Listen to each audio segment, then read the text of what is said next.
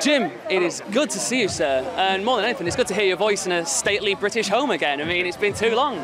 Well, absolutely. It was about time I played the servant of a knight of the realm. Oh no, hang on, I've done that before. It's nice to just vary the roles every now and again. At least this time you're animated and tiny. I'm animated, tiny and psychotic, yes. Like if Cogsworth from Beauty and the Beast was a badass or something.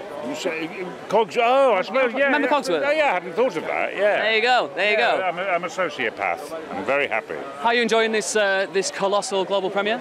Warm, innit? It is warm, and it's obviously Transformers is not really aimed at my demographic. So to see the amount of excitement it causes and all these huge trucks and fancy vehicles around, it's quite exciting. Jim, I was a big fan of Downton Abbey. I'm a big fan of this movie. I'm your demographic, and I enjoy you both times. Excellent, very good. You're a man of great taste. Seemingly so, seemingly so. And joining a franchise, which I guess between this and the Fast and Furious lot is single-handedly keeping the movie industry afloat.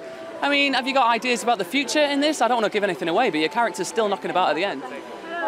Is he? Because you see, I haven't seen it, so I don't know. I mean, I live, do I? Yeah, that's good. I hear this voice. Oh my goodness! Because he represents the guy who tortured me every single day, even though he was always very kind. Cogman is a mean, mean man.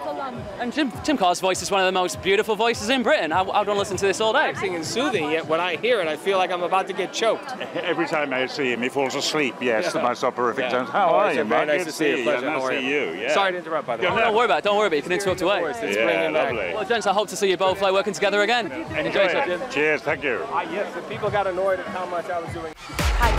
Oh my God! Sorry. Hey! Zane's got a great voice.